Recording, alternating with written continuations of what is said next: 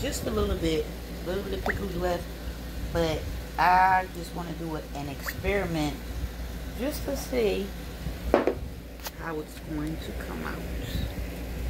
See that? Chop on there. Put you down for 1 minute. We're gonna shake this.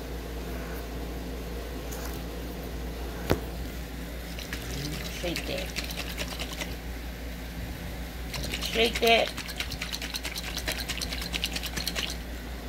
Okay, and there it is. I don't know how it looks. Inside.